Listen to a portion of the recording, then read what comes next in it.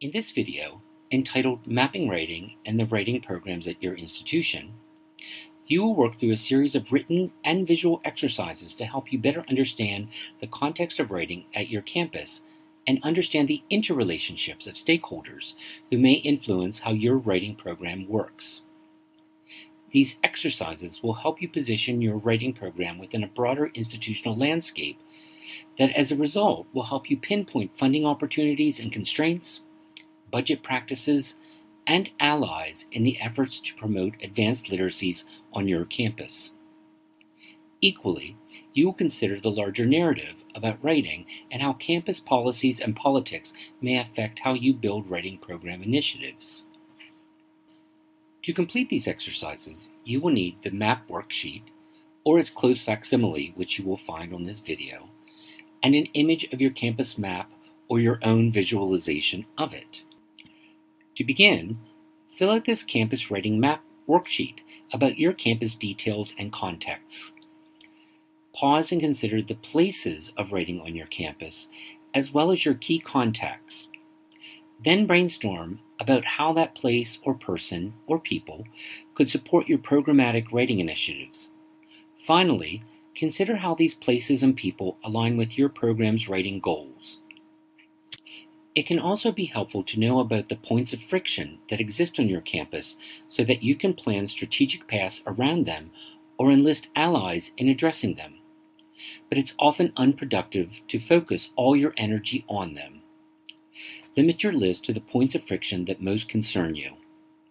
Pause and brainstorm about the issues on this worksheet. You will find an example for X University in this video for both of these worksheet prompts. Next, create a campus map or visualization of your campus and who and where stakeholders exist on your campus as related to the writing program. You will find examples that represent these types of writing program maps on this video. Once you have identified campus influences upon the writing program and filled out the worksheet, locate the geographic positions of these campus stakeholders, their locations on your campus, and their vicinities or distances from each other, which may help you to understand their interrelationships with the writing program.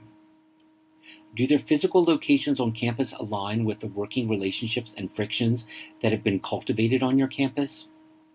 Are there forces external to your campus, such as local business leaders, that impact your writing program?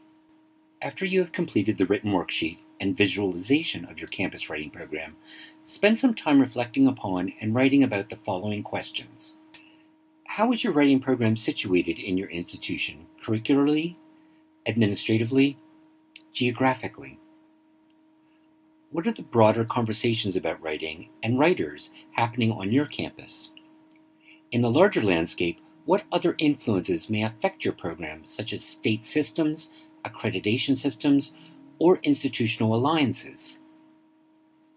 How can WPAs and writing instructors position themselves within these conversations? Are there possible alliances or allies on your campus that are visible on your map?